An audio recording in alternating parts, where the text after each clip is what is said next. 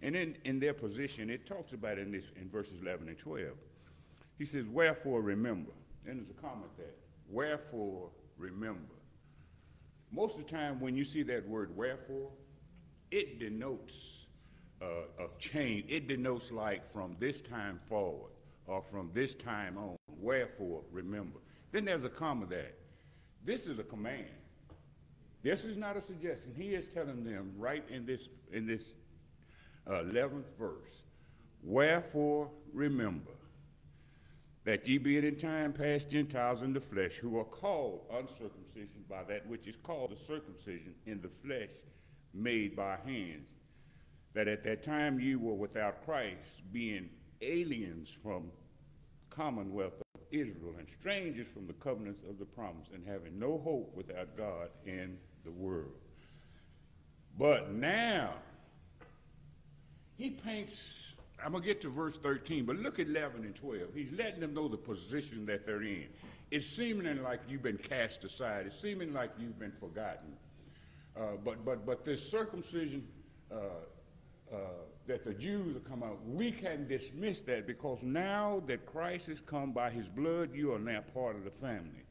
And he's letting you know that this circumcision in the flesh is made by hands. There is a circumcision that he's talking about, but it's the circumcision of the heart. He said that man has done as circumcision by hands. But if you're going to be part of this, it's the circumcision of the heart. And sometimes you wonder, well, how is that going to happen? You're going to have surgery? They're going to have to go in and do something to your heart? Can I just kind of give you a transit how that comes? First of all, you've got to get your mind right. Because what your mind does is going to affect your heart. So what that's saying is once you become changing of your mind, it begins to cover and outright remove all of that hardness of your heart, all of that stuff of the heart that was not right. That is the inner circumcision that's now changed. That's what takes place. We're not talking about a physical circumcision. So in that, he is letting them know that it sounds like you have no way out of that. There was times when you were not even invited in. And look how it happens. Even in the temple, they were somewhat kind of an outcast. Because within the temple, there were 4 courts. That was the outer court. The outer court where the Gentiles were, and that was far as they could go. They were on the outer court, and that was it. They couldn't come in any closer. Then you had the court of the women. Most of the women were in that court. They settled right there. Then you had the court of the Israelites. That's where men would come and make their sacrifices. And then the uttermost court was the court of the holies of holies, where the priests would go in and make their original sacrifice. So those courts. But yet and still, the Gentiles themselves, remember now, the Jews are still practicing under the law. They're observing ordinances and all of that by the law. And they're trying to convince the Gentiles that the only way that you can be part of this, you got to be circumcised. Paul's saying, no, that's not it. There's been a change in this. And when you look at that, he gives them somewhat of a gloom in the beginning when he begins to talk about this. In verse 12, he talked about that commonwealth. And that commonwealth was that citizenship. You can have this citizenship, but there is a way. And let me back up, because there's one thing I did want to mention in this. In this quarter, and we need to understand this, what is the theme for this whole quarter? It's on the outside of our book. Keeping the faith. ING. January, December, 2024, 2025, 2026. Keeping the faith. It's continuously. You can never get out of that. So and the reason that's important, when you look at verse 5, verse 8 in this thing, and we need to understand this. How are we saved? How are we saved? How are we saved? I'm looking for somebody going to say it in a minute. Somebody going to say it. Come on, come on. Come on, finish it. Come on. Come on. Oh, he missed it. Time's up. Here's what it is. God's gift, and he gives it to us. Grace. He does his part. Where do we step in? Through faith. He gives grace through faith. We have to keep our faith. The grace is there. So as we look in these lessons, keeping the faith. Anything that you do in life, you ought to have faith in God. I don't care what other circumstances come up. I don't care I don't care if you become famous or if you become whatever. You need to keep your faith in God. And so he lets us know that and all this. But I like how he brings it up. All of that seemingly said, look like you were alienated, look like you were foreigners, and you really wasn't part of this. And they had interest of being part of Christ, but the Jews kept impressing on them, you can't be part of us. You've not been circumcised, so you just strangers, you're foreigners. And Paul dismissed that, but I like the joy came in verse 13, those two words right then. It says, but now in Christ Jesus. But now, and gives them specific. Now, not by any other, but right now, and that's us. We come in now by Christ Jesus. We don't have to go by any ordinances. We don't have to go by observing any rituals anymore. But now, by Christ Jesus and his blood, we're in. And he lets them know that your position at one time, because you did not have this, you were far off and made nigh by the blood of God. But that's no longer. Isn't it exciting that we can come near to God? We can draw nigh to him. And I like it says, if you draw nigh to me, what's going to happen? Boy, that's some relationship, isn't it? I'm going to come, you'll come, and we'll just be together. That's kind of exciting. But being alienated, being strangers. Have you ever gone to a strange town and not know anybody? Have you ever traveled somewhere and you get there, as soon as you arrive in the town, you say, oh, now what? I found the town and all this, but I don't know nobody. I don't know who to ask for nothing. You know, the GPS can get you to the position, but it ain't going to tell you to introduce you to nobody. It's going to get you there, but soon you walk in, you're going to look like a stranger, and they're going to know you're a stranger.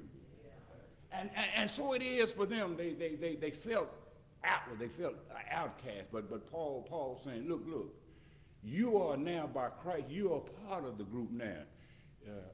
You can feel the part because God's grace is with you now. I said this on last week. Imagine your life having salvation but without grace. How would that match up? You've been saved, but you have no grace. It's important that we have the grace of God. I look so many times and I look at, by the grace of God, I say to myself, nothing but by the grace of God. And I can just sit to myself and recall every instance that happened, and I have to admit to myself it was nothing but by the grace of God. So if you fall out of grace with God, you're in trouble. We need his grace. And so Paul now moves to the present part and brought about their new relationship. Isn't that something? Having a new relationship with him. Having strange and not having nobody, but having a new relationship. That's exciting for the Gentiles now. They now have the same close relationship with God that was formerly reserved for Israel alone. That was just for Israel. Now they are part of this. We're part of that now. That's some exciting. And then now in this second part of the lesson it talks about, that was when it talks about that first part about it talks about their Gentile status. Now, and when we get to verse 14 through 18, it talks about Jews and Gentiles together. Let's just stop there for a minute. In 2024, does that seem really like it's happening? Uh-oh, somebody, I'm not hearing enough. I'm hearing some money, but I ain't hearing nothing. In 2024, does that'll see apparently that's happening? Huh? But it says Jews and Gentiles together. But and here's the thing. I like that analogy, looking at that. Aren't we yet all one God's children? Aren't we still saved by grace through faith? And then here's the thing I want to put in there. Jews can be God's chosen people, but if they're disobedient and rebellious, they're still his people. He's not going to cast them aside, but they're rebellious. They're disobedient. And when we look at Israel, possibly some of that must be happening. They have a lot of rebellious. They have a lot of disobedience unto God. And God allows things to happen when you become disobedient. When you're not doing according to what he has told you to do, God commands us. He doesn't ask us to do anything. He commands us. He doesn't suggest. He commands, and we don't take it as a command. We take it as a suggestion. When God commands something, you need to act to it because it's for your benefit. Amen. And so it was here that here it was they are together. But verse 14 sure enough says something. When it talks about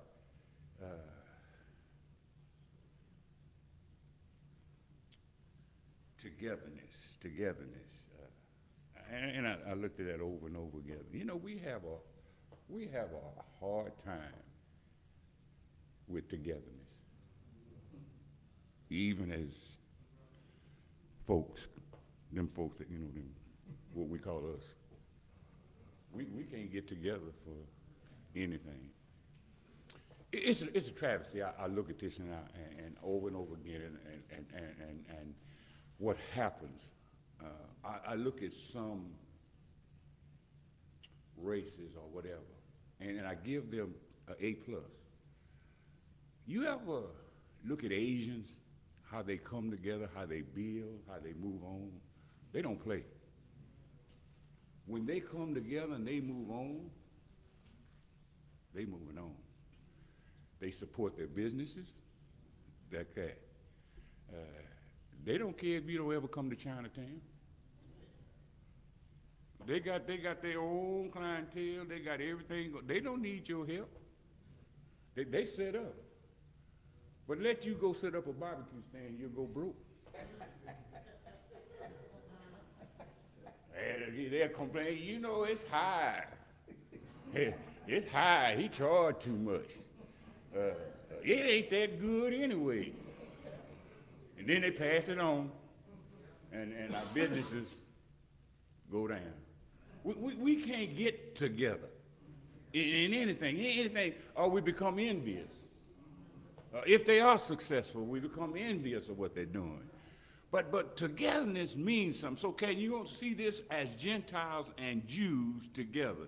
And now that's how Paul is painting the picture here that it happens. He said, for he is our peace. Life without peace. Can you write a story on it? I could write a book and imagine an area where life would be without peace. Don't you know there's two peace? You can have the peace of God and the peace with God. The peace of God, when you become saved, that's your birthright. The peace of God is a blessing. We need God's peace. Amen. And ultimately, when peace comes overall, when peace overreigns the world, you know when peace is when it happens? When there's no war. Peace comes when there's no war. So it's yet to come. We have some peace. We have peace of God, peace with God. But ultimately, the peace being everywhere, once there's no war, peace rides over everything. So we need the peace with God. And it says that it had broken down the middle wall of partition between us. Christ, have you ever been petitioned off from something? When I looked at this, and when we moved in, some of y'all don't know about this, but when we moved in St. John, you know, there were two sides of it. There was one side over here, one side over there. We stayed on the other side.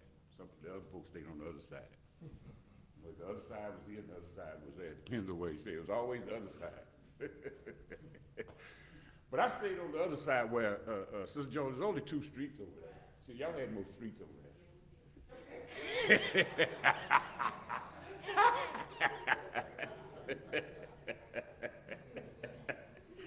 But I looked when I moved there. I didn't pay a whole lot of attention to it. It wasn't really houses like where we stayed on Blackson and the street over from that. Those are only 2 streets. But I looked at this and I thought about it. This was about in 70 when we moved at 72, 73. And at the end of the street, there was a fence. There was a fence there. And all that was St. John. But on this side of the fence was us. On that other side of the fence was them. And that fence stayed there. And we were separated from them. It was an odd feeling. You could drive around that neighborhood and look at that, but we both in one neighborhood. But there was a fence, a partition that separated us.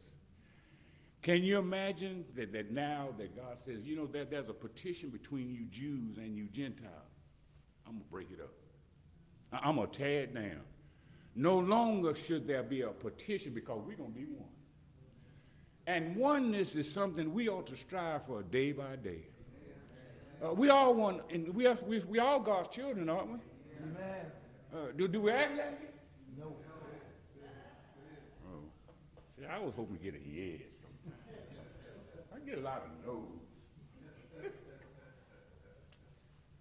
But anyway, he's saying now we are together.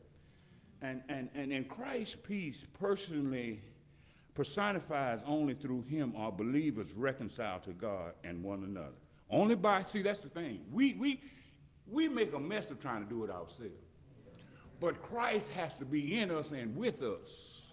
And then he can bring us together. And see, once you've had that heart circumcised, you can be, whether you be Jew or Gentile. And once you have that same heartness, that heart of same, we can come together. But we having a hard time coming together right now. And you know what I say to this? Look at your personal agenda.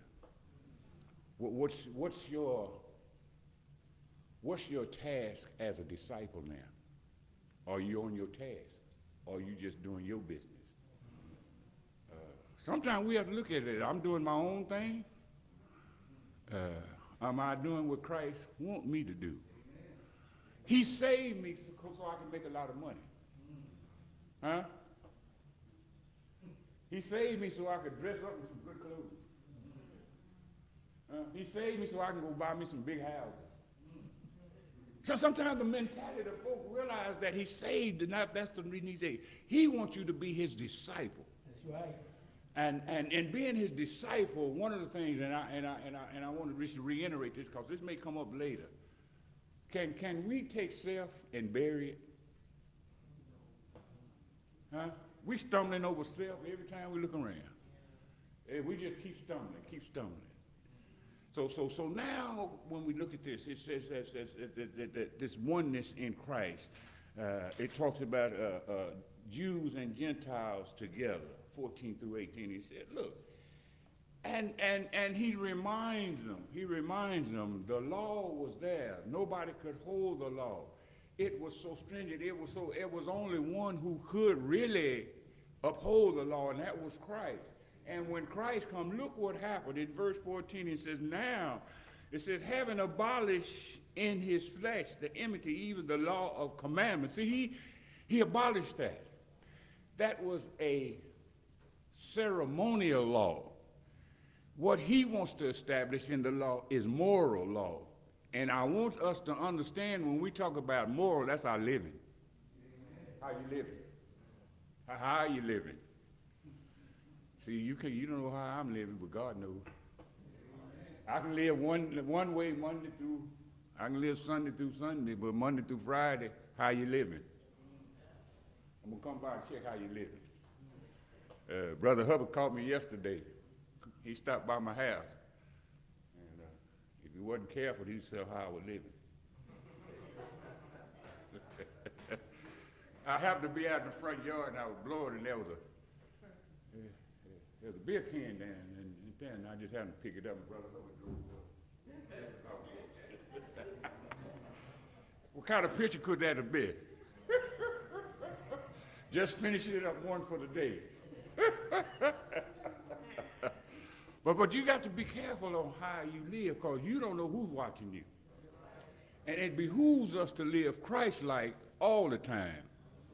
And so it is. It says, look, and look, Jews always endeavored to live separate from the rest of the world, and always wanted to a river between them and their identity. They never wanted any part of the Gentiles. They always wanted them to be separate. But the two, Christ through his sacrifice, look, his sacrificial death is what we need to, he sacrificed that he would bring us together. Nothing, we said that nothing but the blood. Nothing but the blood. He abolished the law, provided a new covenant that is inclusive for both Jews and Gentiles.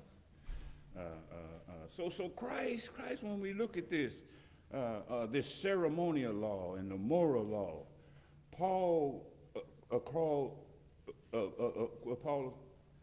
he wanted them to get rid of this. Look, what good does it go through all the motion of ceremony and does nothing for your salvation?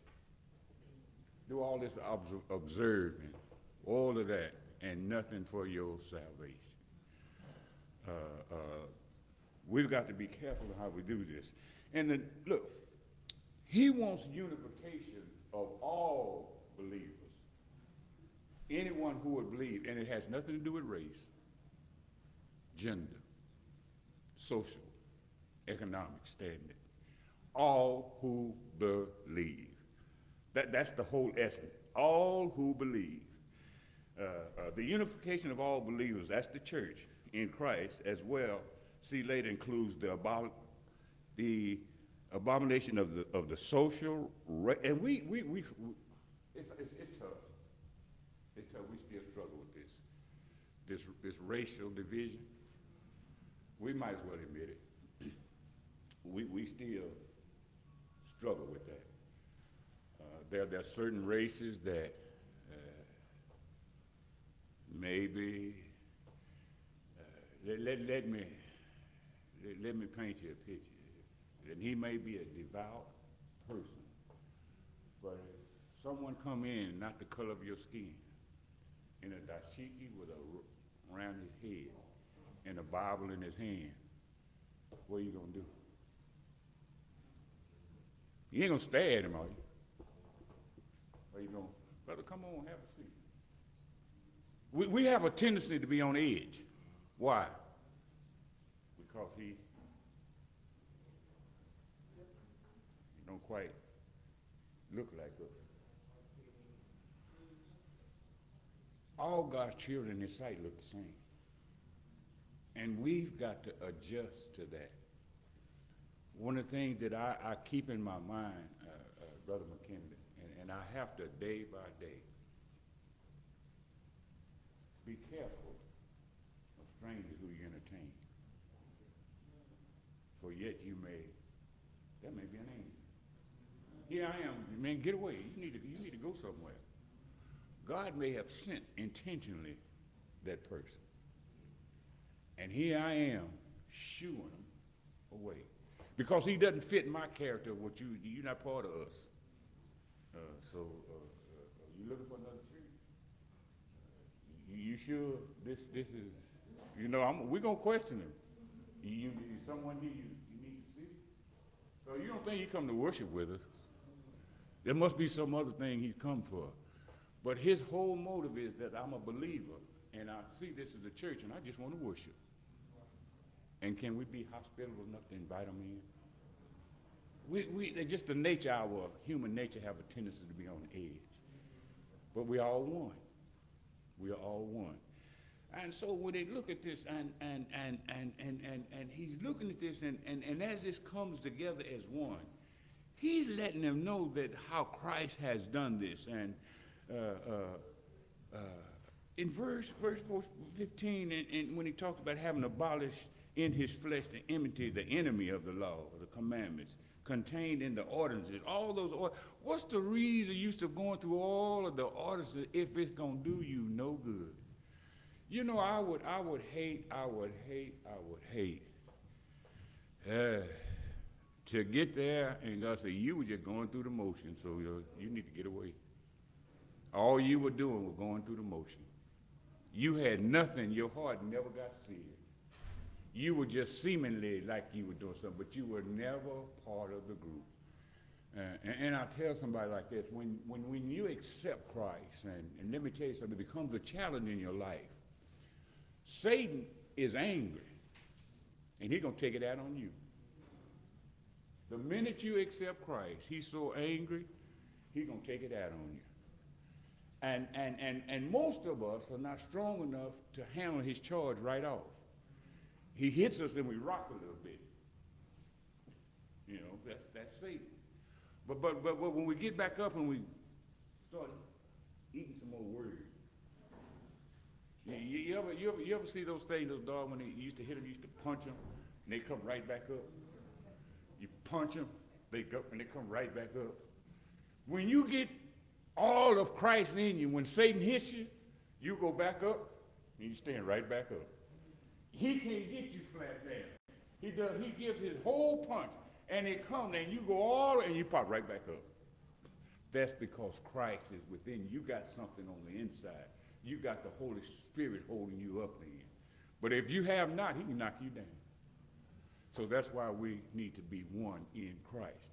And so he tells us so that and then he says, and that he might reconcile both unto God in one body by the cross. To be reconciled.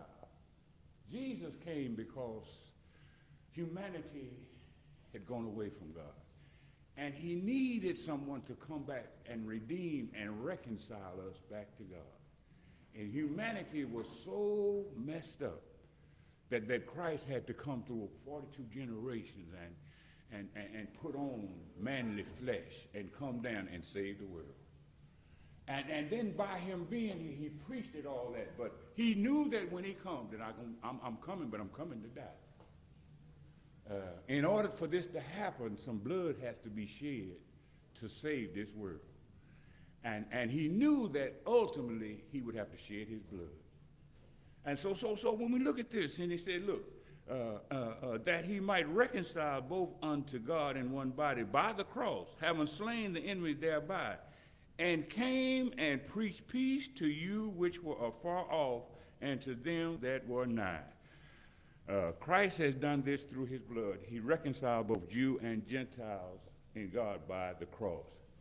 The enemy, mortal death.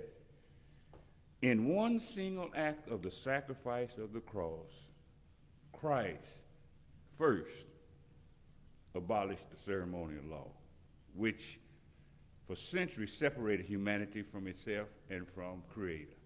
Second, he created a new humanity where he figuratively slayed the enemy among people and making them equal to one another. Equal to, I'm no better than you. You no better than I. Can we get that? Can we ever get that? You're no better than I'm no better than you. Do we have a problem being equal? Somebody got to be better, don't they? But we're equal. We don't really need to be talking about status and all of that. We're equal. You may know the Bible a little bit more than I do, but I'm yearning to be and learning. I'm just as equal as you are. You may be more knowledgeable in avenues. You may do something, but we are equal. And if we can get to that point and understand that, we're just one. One is one. I don't care what you do. One is just one. You can't make nothing else out of one. And so all together, and I like this, and Paul is heading that way. Because when you really back, and when you look at the 12th chapter of Romans, I'll go back and look at that sometime. Because he begged them in that first one, I beseech you, brethren, that you know, and sometimes we need to, he wants a living sacrifice. He wants us to make a commitment. And that's a word that I hope that will resonate with us, because our commitment, grade your own paper of where your level of commitment is. Hope nobody didn't get a C minus. I hope everybody at least got a B. You know, maybe some A pluses in here. We ought to at least get a B, because we ought to be committed to God's, what, his will and his way. Not our will, but to his will and his way. And I say this to myself, Brother Hubbard, if I'm not there, I need to take a picture of myself, what I need to get there. And I need to do it post-haste. I don't need to waste no time, because time running out. I can't do it tomorrow, keep putting tomorrow. I'll do it tomorrow. I'll do it. No, it's right now. You know, as folks say, it's ASAP. And it needs to be. So he did those two things. He came and preached peace, probably refers to Christ's earthly mission in the ministry in the early church. He came and he preached peace. That's something that we can have comfort in. And that's why I tell a whole lot of folks, you ever sit at your home and reading your Bible and seem like melancholy peace comes in? Have you ever just sit there and just in your individual reading your Bible? And there's a certain feeling that just comes over you. You if you had a mirror, you catch yourself smiling. Because there's some joy just coming there, and you just, and so that's what he came and preached, and that's for us as Gentiles. So when we look at that, that's the togetherness. But even in togetherness, we're still one. We all be one. I want to emphasize on one. We studied this about the last week, and we looked at this. We are many members. Many. I forgot. Oh, so? Come on. We're many members, but one body. Can we ever get that in? We talk about this oneness, and that's what he talked about. One church, one foundation. One church. Who is the church? Who are the church? Who is the church? Yeah, but I see about 15, 16 in here. How's that going to be one? Huh? I'm counting 15 or 16, but we're saying we're one? That's the thing we need to understand. Many members, one body.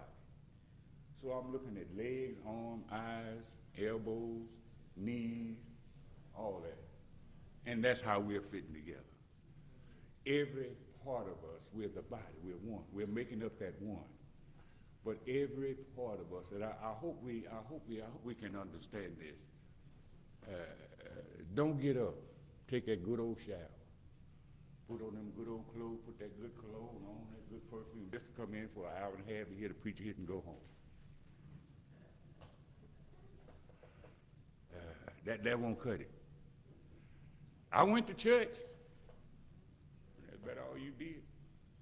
You just went. We ought to have some excitement about the word that brings us together. And so one church, one foundation. We are to be the church. And he begins to talk about it in verses 15 through 18. 14, let me go back, because I made a mistake. Verses 19 through 22. It talks about one church, one foundation. Verse 19 through 22. And listen to what it says. In verse 19, it says, he wasn't marked off. Now, I like that what he says. You know what some of these words he uses? He says, but it gets your attention. When it gets to verse 19, now. That gets your excitement. Now. Of all this that's happening, he says, now, therefore, and let me, he says, now, therefore, ye are one spirit unto the Father. Therefore, when you look at that, means for this cause. And what is the cause? For now, in this cause, you are one in cause. What is that? When you look at that, you have to go back and look at verse 13. That's the cause. And verse 13 says, but now in Christ, ye who were sometimes were far off are made nigh by the blood of Christ. Now, therefore, for that cause,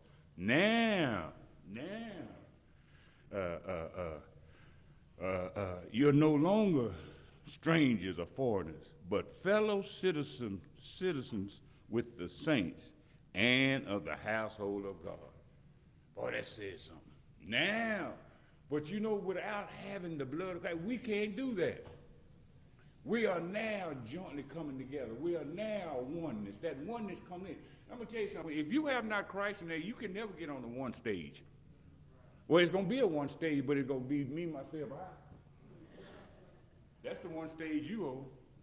And that's not going to work. It needs to move beyond that. And then I like about this when it says, and it says, here's, we have some benefits. You know what I like about this? As Gentiles, they were kind to cast aside, and they look at all what the Jews were doing, and they wanted this, they wanted to have part of this, but they couldn't be invited in. But when Christ comes, and here's the thing that I like when he came, we have now access. We don't have to work for the holies of holies one time a year to go before us. We can personally, we have personal access to God. That's what does for us. That's something that I hate to call it. It's a benefit. It's a blessing that we have access. We can approach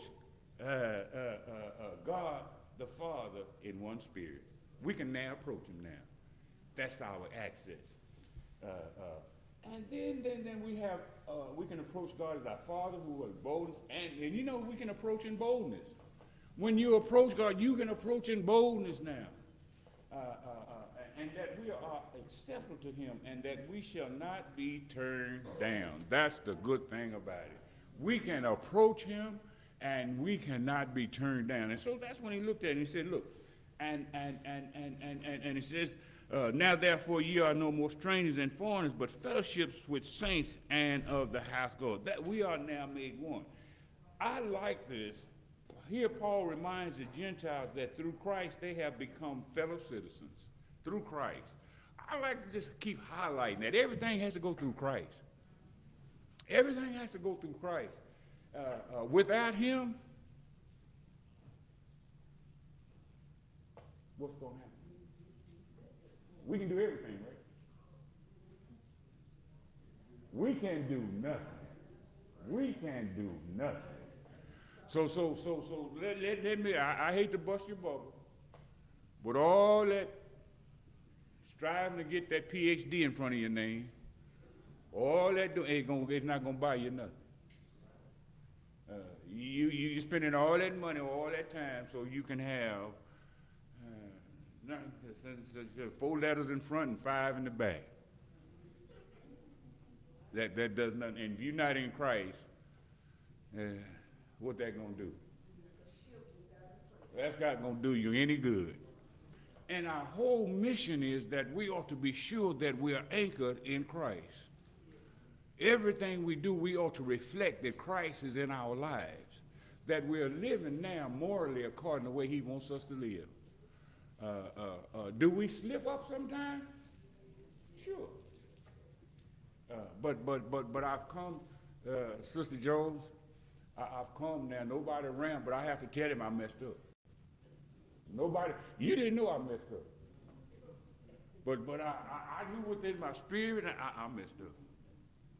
And I have to tell him. Nobody don't tell me. I have to go and tell I messed up, and I have to ask for that forgiveness because I recognize that.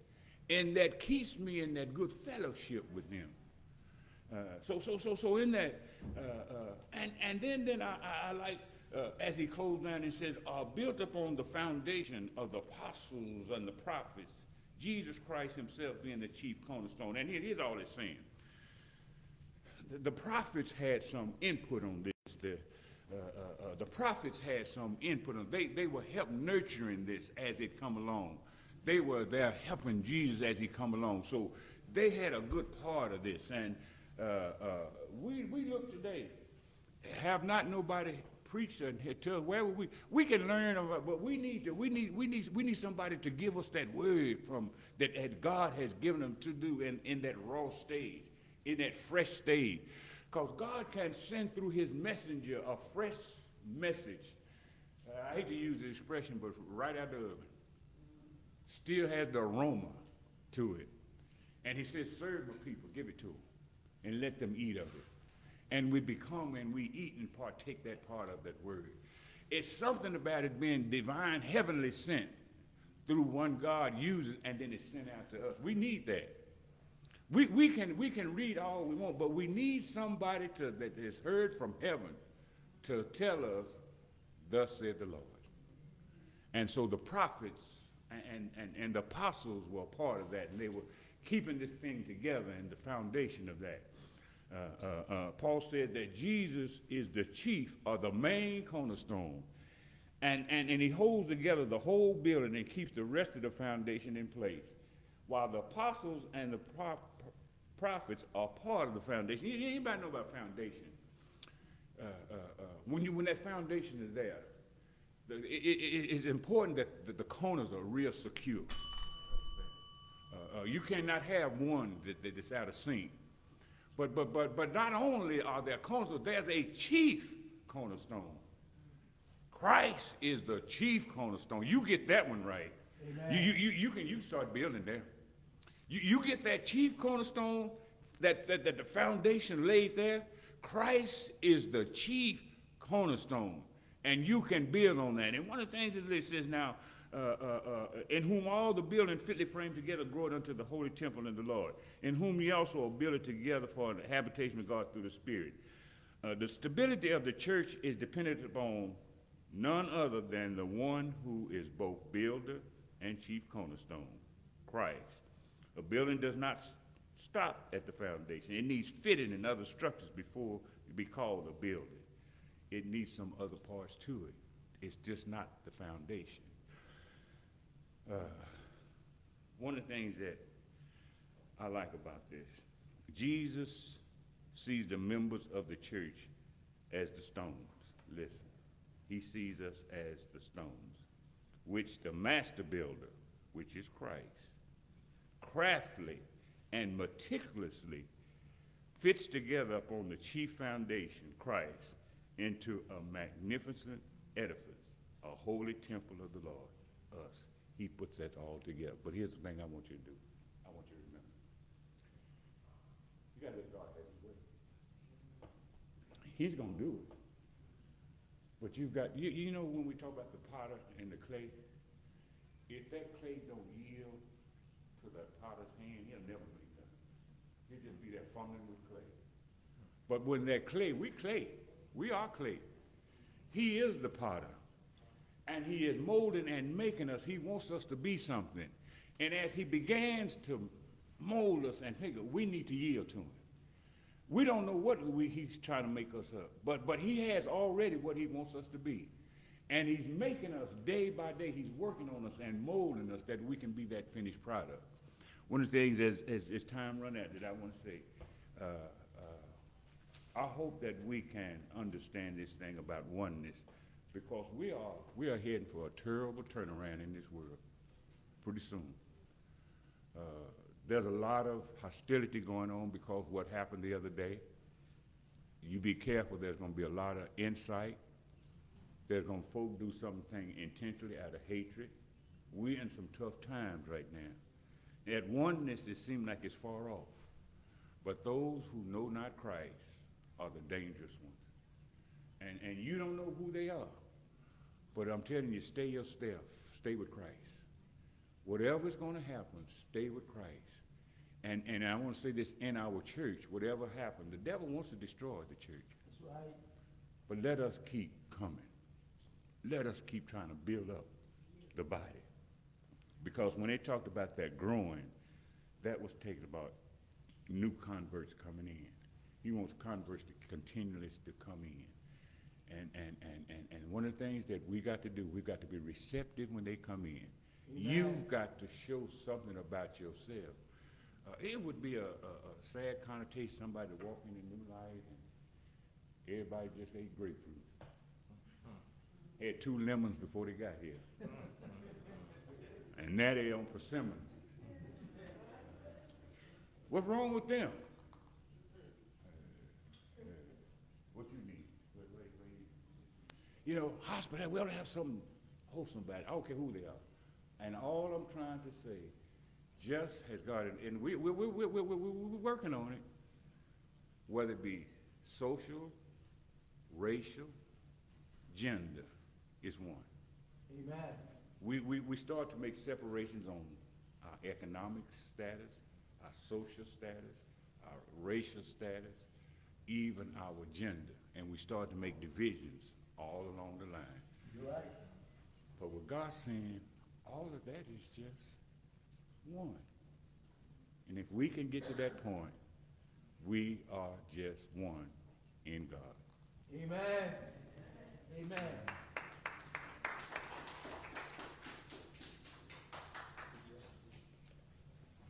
Since we did not dismiss, we won't have a reassemble song. Do we have all reports up? Do we have any announcements? We're going to have highlights from the disciples class.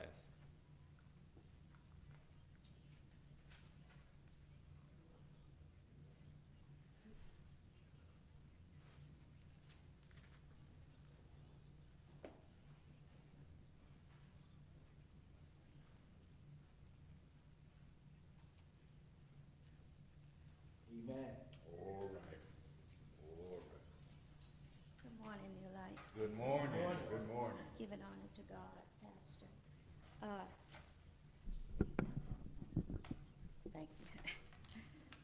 Deacon Brian, everything he said, I try to hold on to, and he gives a very good lesson. Thank you, Deacon Brian. And in reading this lesson, I went through and I was saying when it says, first, one in Jesus Christ. Jesus Christ has broken down the barriers that separates our people. And one of my thoughts was that we as people separate ourselves. We do. Not only Yeah. in other countries, what's going on over there, but here in the United States. We in churches can't come together. We have white Baptists, black Baptists, we have Methodists, we have Presbyterian. We have so many different religions that serves God, say we serve God, Yeah. but we can't come together Ain't come as a people. And the whole lesson to me was that that's what God wants us to do. Yeah. Is to come together as a people and not let the religions There you go. separate us. Yeah. But we tend to do that, not only in religion and race and Yeah. our social status and us poor black people. I'm sorry. We can't come together as with each other. No. Like in the old days, I remember when we had neighbors we could depend on and go to our neighbors. Yeah. Our neighbors would help take care of us. But now, even if your neighbor's black, you can't depend You on still them don't. because everybody's trying to reach that social status. Yeah. And hopefully, and I pray that one day we can come together as one people. All right. Amen. Amen. Amen. Amen. Are there any other highlights?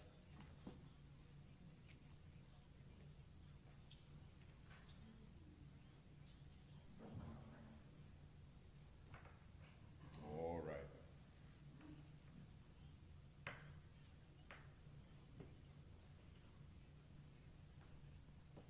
This is not a highlight, this is just a testimony. All right. And a highlight comes in with that, I guess.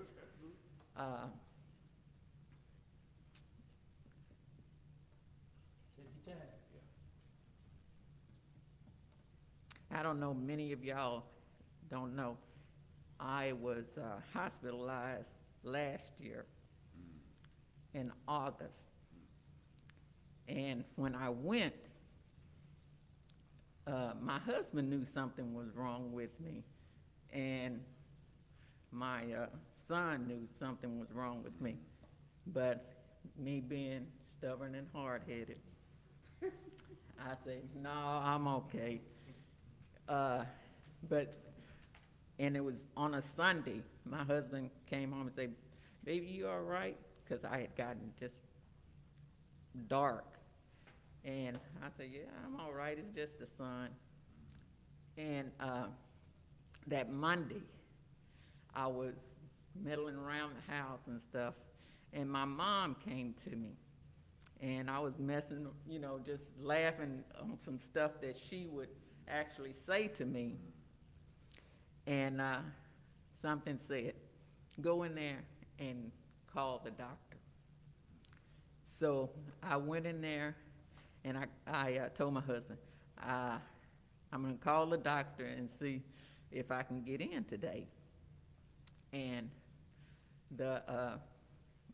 when I called, the doctor say, oh, if you're having heart problems or you're out of breath or something like that, you need to just go on to the emergency room.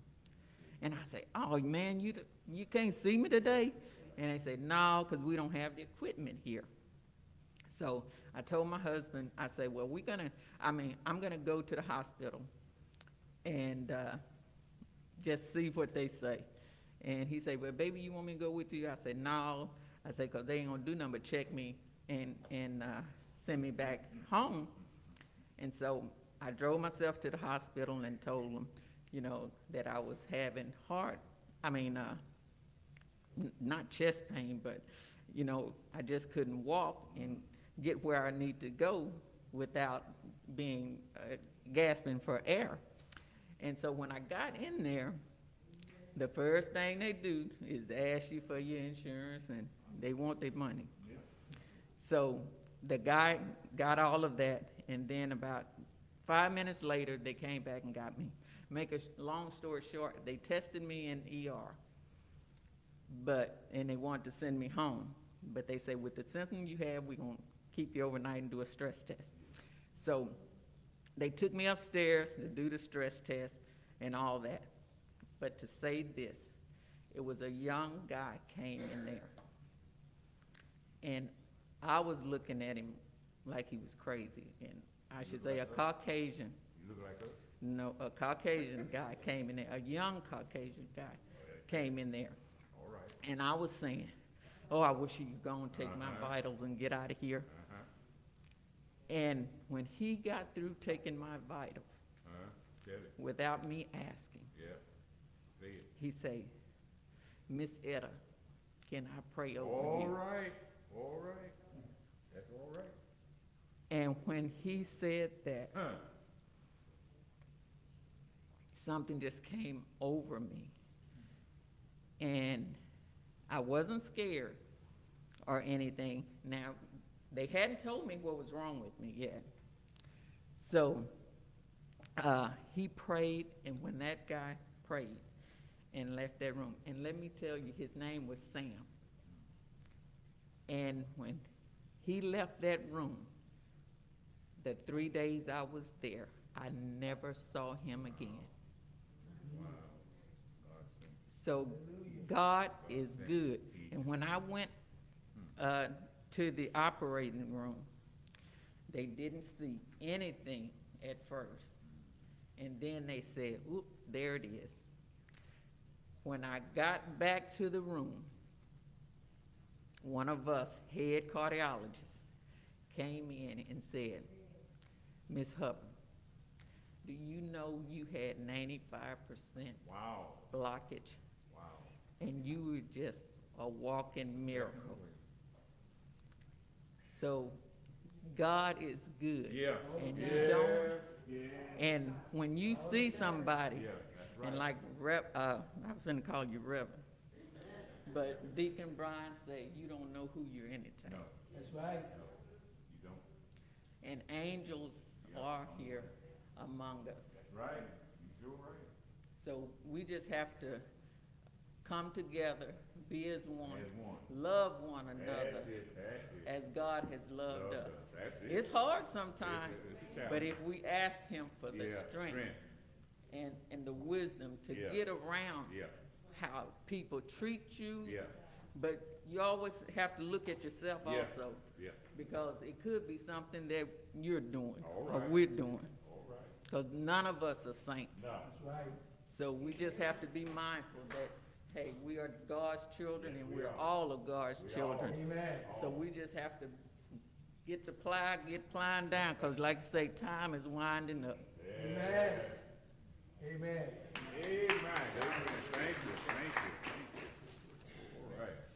Any other highlights?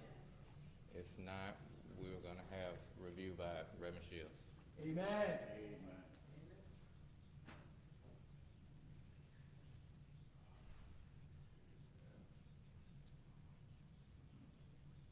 Good morning, New Light. Good morning. God is good All the time. all the time. God is good. God is good. I was just sitting there. My mind went way back to 1960.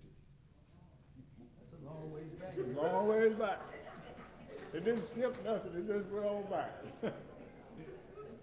And I was thinking about myself. I said, now, God the Father, God the Son, and God the Holy Spirit. Amen. And we're all one. And I said, how can that be? But you can't figure God out. I hear you.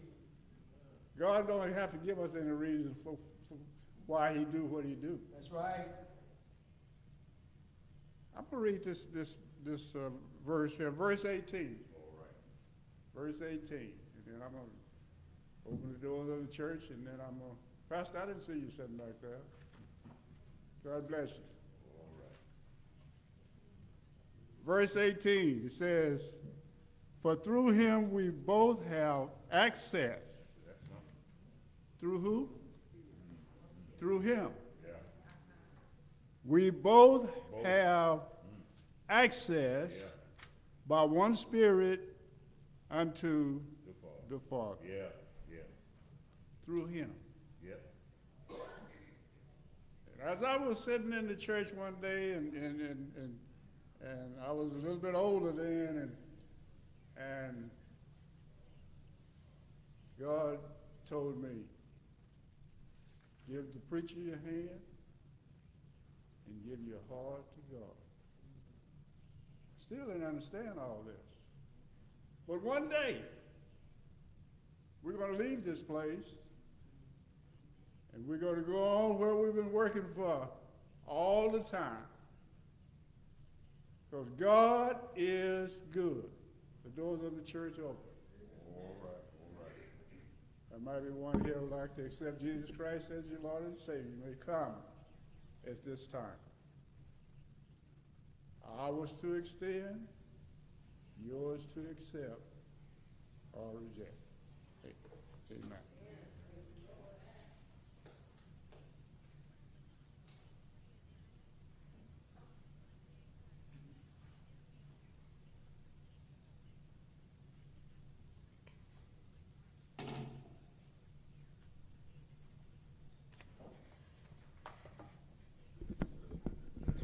Good morning, New Light. Good morning.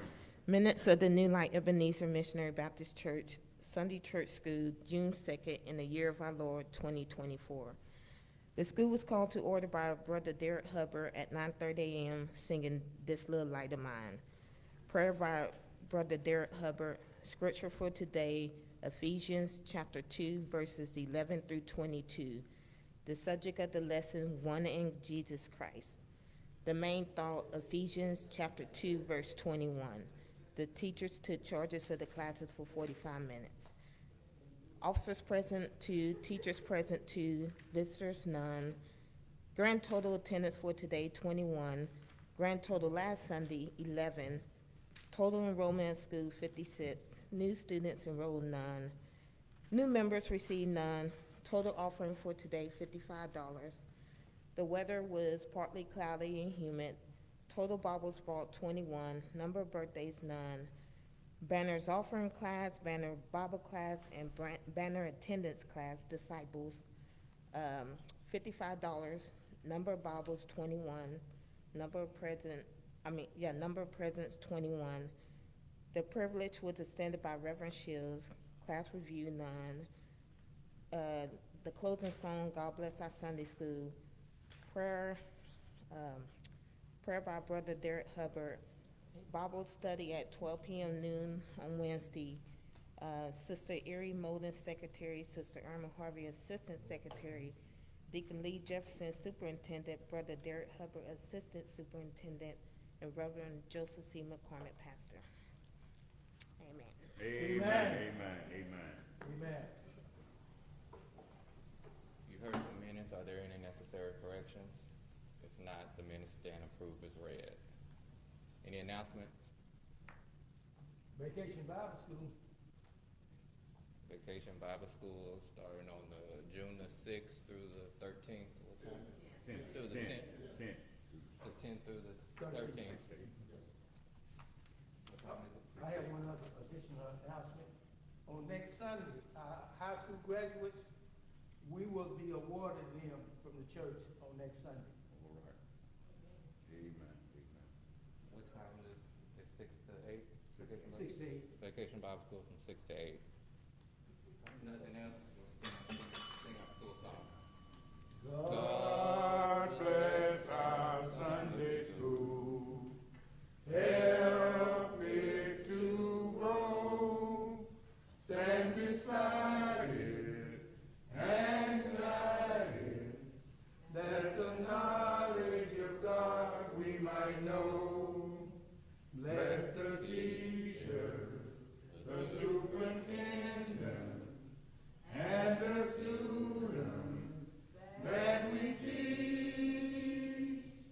God bless our Sunday school. Bless souls we might reach. God bless our Sunday school. Bless souls we might reach. I would like to thank everybody that came out today. And Amen. hope that this is not your last time. Amen. Let us hold fast Let us hold to the fast profession of our faith to the profession of our faith without wavering without